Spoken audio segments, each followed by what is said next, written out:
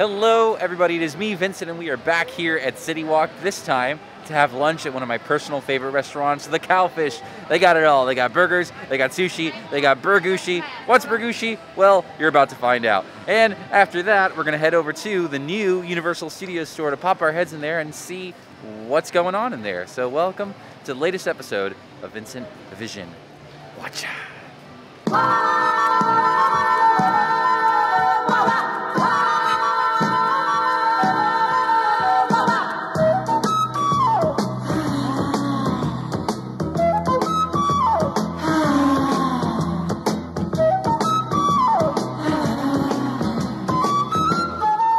Hey everybody, it's me, Vincent. Welcome back to the latest episode of Vincent Vision. I'm back here at CityWalk. Yeah, we're having lunch. Cowfish has been here at CityWalk since 2014, and while it's really popular and it's like one of the spots that a lot of people end up going to, it's actually not a Universal-owned restaurant. It's not like a Vivo or like a Tubesome. They actually started in North Carolina, and I think this is their third Cowfish, but it definitely feels like the most popular because this place has always got people here. I will say getting a reservation for Cowfish, especially during this like lunchtime, was a lot easier to get than Tubesome. This one here, I was able to look online, which I found out how to look online, by the way. I know in my previous Tubesome video, I said, oh, I didn't know how to find it online on the website.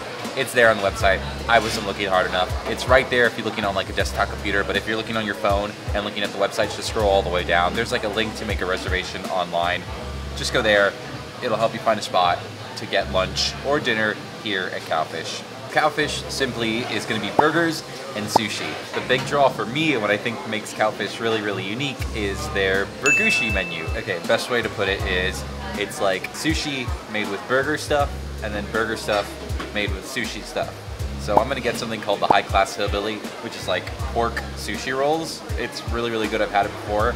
And I'm gonna get their bento box, which has some sushi and like a little bit of fries and like a little burger and stuff like that. And for an appetizer, I got something, the Crab Rangoon Dip. So there's like a little bit more like sushi kind of Asian style food here, done in really fun ways. And that's why I like this place a lot. We got our spot right over here, and check it out. This is the menu for the Cowfish. I actually learned from a viewer that if you actually scan the QR code on the video, you could actually read the menu for yourself. So here you go. Yes. Awesome. Thank you so much.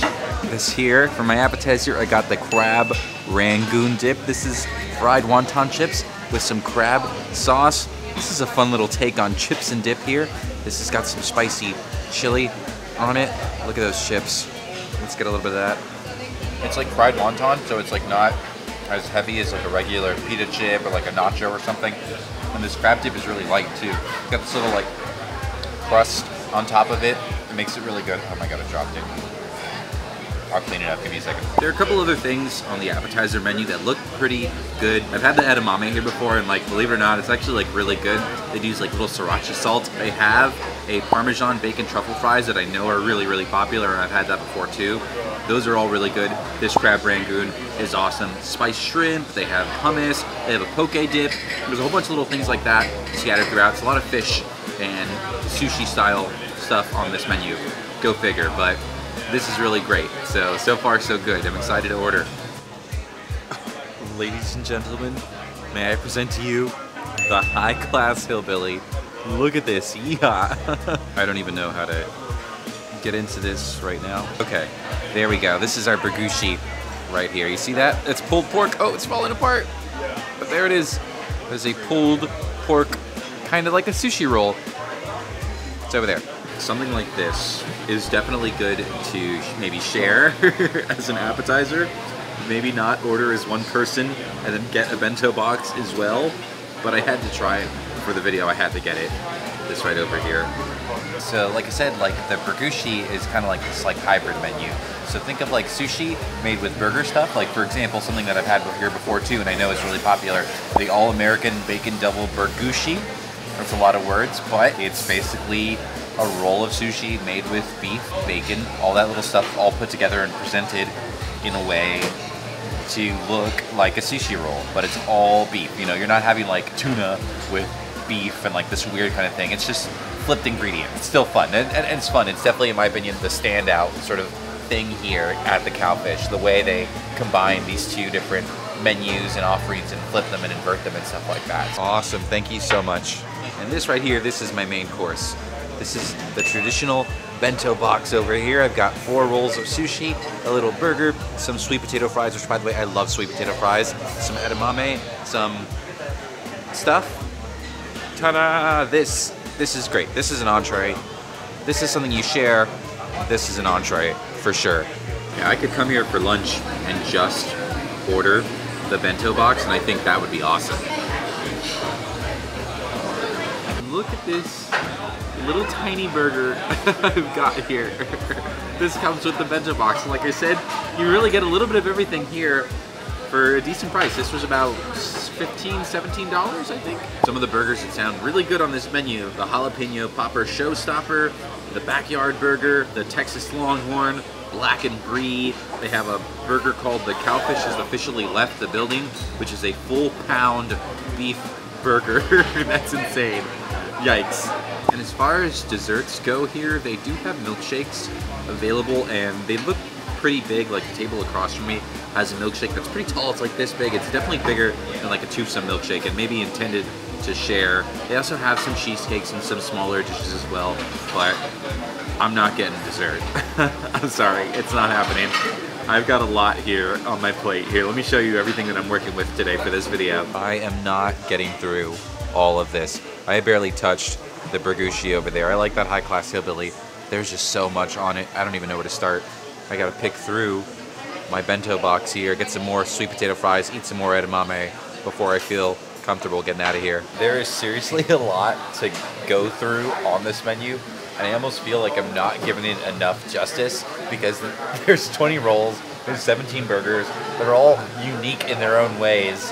But I think what I got here was a good little taste of what they have available. The bento box gives you a little best of both worlds. The Burgushi is a mix of both worlds. So like, I think this is a good representation. All this mess right here, this right here. You can get some outside seating as well, and if you do, you get a pretty good view of all the CityWalk and Universal over there, Islands over there. Can't see the Velocicoaster from here though, so loses some points on that. They got some seats at the bar over here. I remember there used to be tons more seats at the bar over here, but obviously because of social distancing, not as many now. If you ever wanted to see what a Cowfish looks like, it's right there. There he is. Oh, there you go. Oh, he's fast. Head up to the restrooms. Look at this cool artwork they got of the dinosaur from King Kong and then Kong himself. That's awesome. Got the restrooms over here, and this like second floor, third floor, which they're not using right now, but you get a really, really great view of everything up here. I've eaten up here before. You go over here, and you should be able to see everything. Yeah, there you go. Let's zoom in there. Now you can see the Velocicoaster.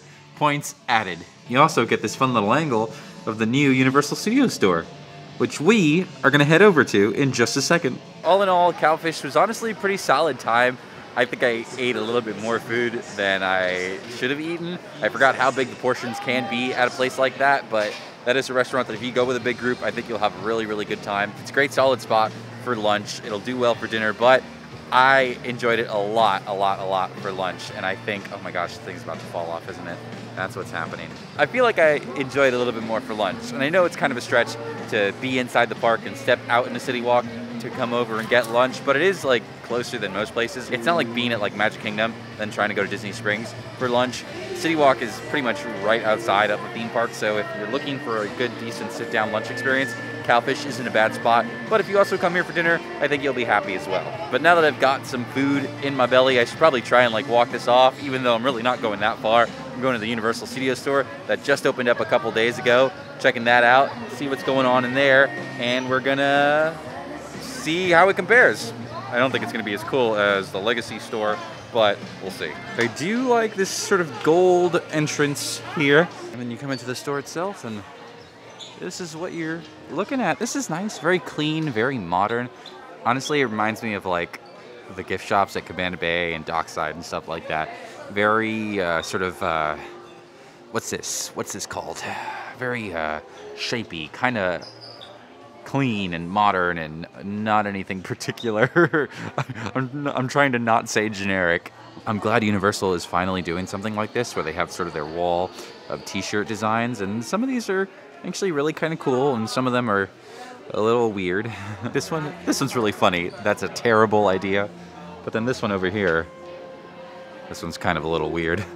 I like these shirts a lot. These are designs that I haven't seen before. Wizarding Mom and Dad. That's pretty great. This is the cashier area, and they actually have this projection over here, which I've seen clips of the Velocicoaster. I'm gonna wait around here to see if I can get it on camera. Oh, there it is. Oh, Velocicoaster.